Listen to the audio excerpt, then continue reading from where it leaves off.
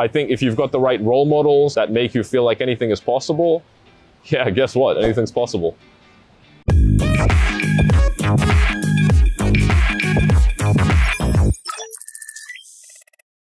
Hey, so I'm Sami, I'm 20 years old. I'm a YouTuber, derivatives trader, entrepreneur.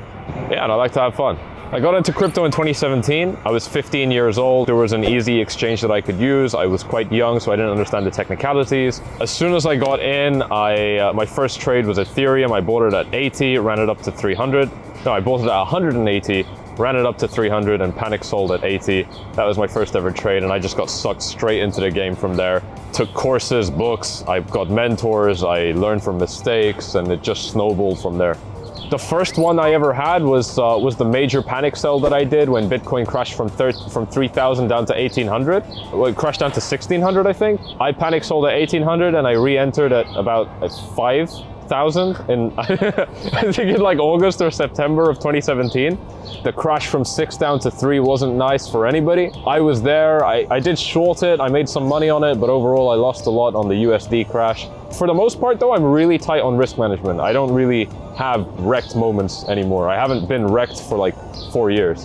I would like to think I'd become a trader anyway. If it's not crypto, it would probably be stocks, because stocks seem super fun. It's the real world stuff. You can leverage that up a little bit. That would have been there. I was already a YouTuber before this, so I'd probably still be working on the YouTube things. I don't know if life would be as good as right now. Probably not, let's be honest.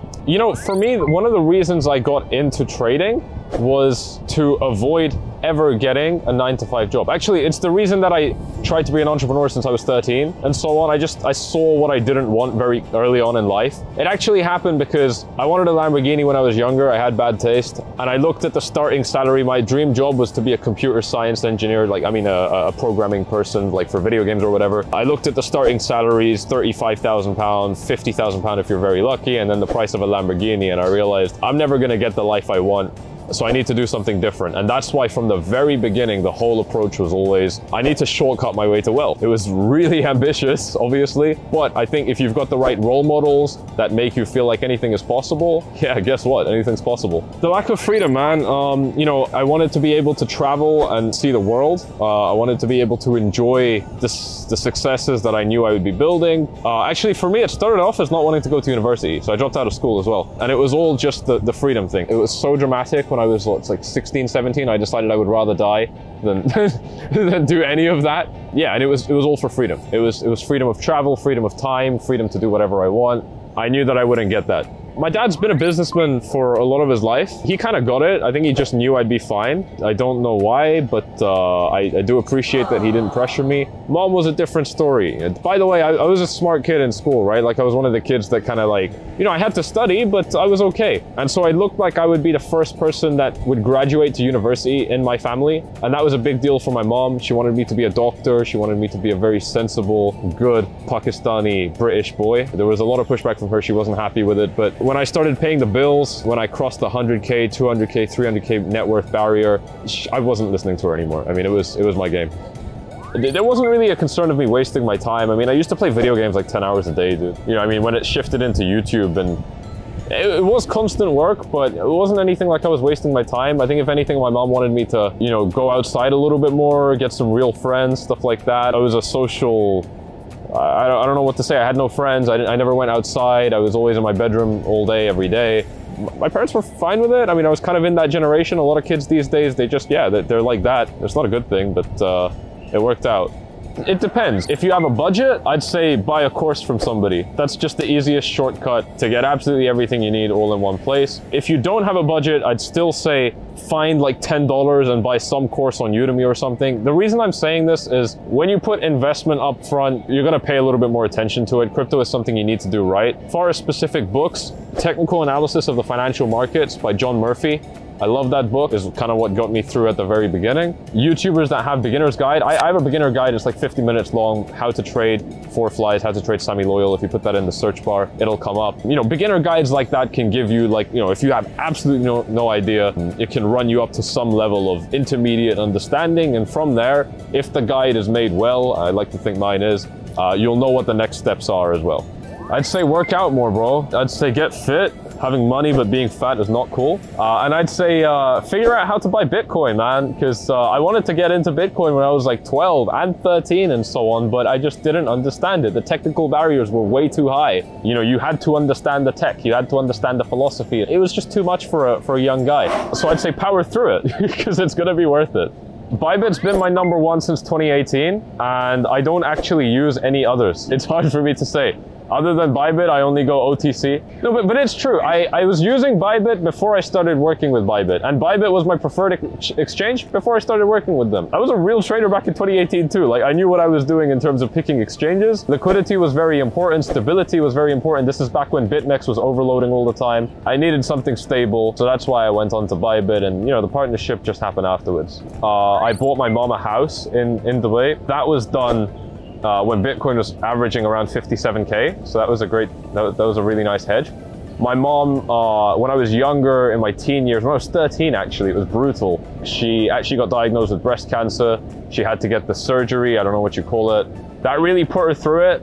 Maybe that was one of the reasons I was fighting so hard. I was 13 when she got it. I was 17 though when I got my driving license, and I just started to leave the house all the time. I was never there. She's a single mother. We had a big house. And so when I started to leave the house, sometimes my mom was getting sick and I wasn't even there. I had no idea. And she wouldn't tell me. She would call her friends. And when I found out about this, I was like, I'm being a horrible son right now. I need to do better for my mom. So, you know, this is one of the reasons that I wanted to get her that house in Dubai. We already have a lot of family. And yeah, the whole idea was I get this house. It's a big house and we just get all the family in there so my mom's never alone again. And to me, that's a major win because, you know, I'm a young guy. I want to travel. I want to see the world. So my parents actually split up over religion. Dad is a Hindu, mom is a Muslim.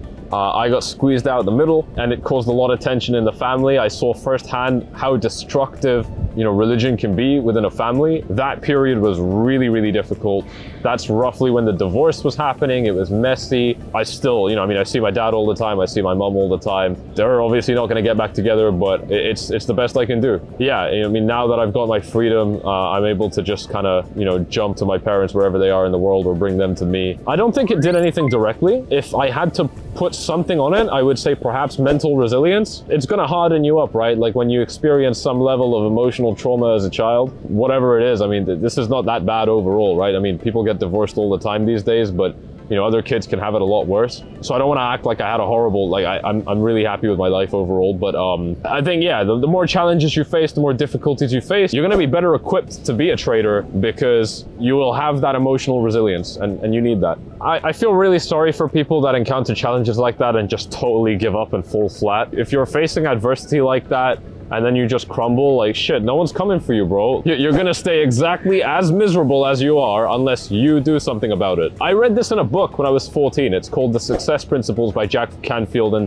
chapter 1 is about take responsibility for your life. It's like, forget blame. This changed my life. I was super depressed as a teenager. I hated my life in those few years. I was really miserable. The book lifted me out of that because it focuses on like, look, you've got your problems. We all have our problems. They might not even be your fault, but you're responsible for them. And if you don't accept responsibility for it, you're not going to change it and nobody's going to change it for you. You could be miserable and I'm sure you're going to get your dopamine hits from it, but come on, like if you put in the work and you come out the other side, it's going to be much better. You know, you have to pick your problems. You're always going to have problems. I call myself a trader because, you know, when I have to introduce myself, that's who I am. But for the most part, dude, I'm just, the way I see it, I'm living my life, I'm making my YouTube videos, and in the meantime, when there is a liquidity gap in the market, when there's an opportunity that in Market Wizards, this is the third and final book I'll recommend by Jack Schwager.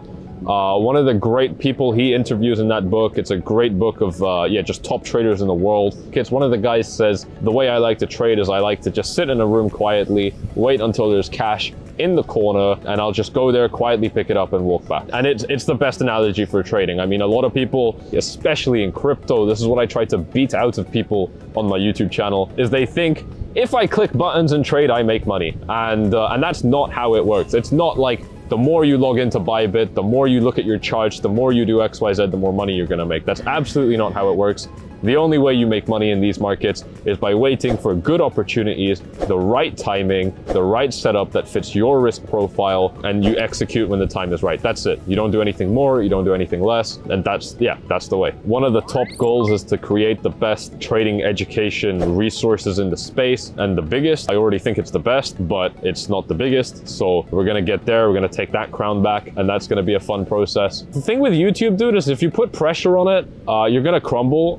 YouTube is incredibly intimate and intense, and especially when you're doing it every day. I live, sleep, breathe YouTube, and if I set expectations that perhaps are not healthy, I would quit. I've been doing this since I was 8 years old. I think one of the reasons I've stuck around so long is because if I don't feel it, I'm out. I take my breaks. If my focus changes, I used to make music videos, then tech videos, gaming videos, news videos. I've tried everything. It shifted with my interest, and I think that's gonna be how it continues to go. I remember listening to other YouTubers when I was younger about partnerships. They're talking about only work with brands that you really, really like. I didn't really know what they were talking about, but one of the things that I think took me to where I am now is I just took advice from people. I'd say, if you're able to, whatever industry you're in, even if it's trading, if you're able to pick people that are good at what they're doing and then you compound forward with them, it's going to be a huge explosion of good things. This event that you guys put together, it has fired up every single one of us. It's motivated and inspired us. I almost see it as, and I'm sure you guys did as well, as an investment from the Bybit team into just growing even more. Picking long-term partners that you can compound forward with. Don't underestimate the power of compounding forward with people. This works in trading too. One of the key things that I was able to enjoy as a trader in terms of benefits is socializing with good traders, understanding their perspectives. And if you don't have access to them, that's totally fine, because you got all the YouTubers under the sun doing live streams and videos and podcasts and so on. You can, it's like having a one-way conversation. If you're talking to somebody that knows way more about the markets than you don't want to be talking to them. If you're talking to them, you're making a mistake. You need to shut up and listen and learn from them. I don't know where this is going, but thank you guys so much for watching. You know what to do. Like, subscribe, whatever. Yeah, see ya.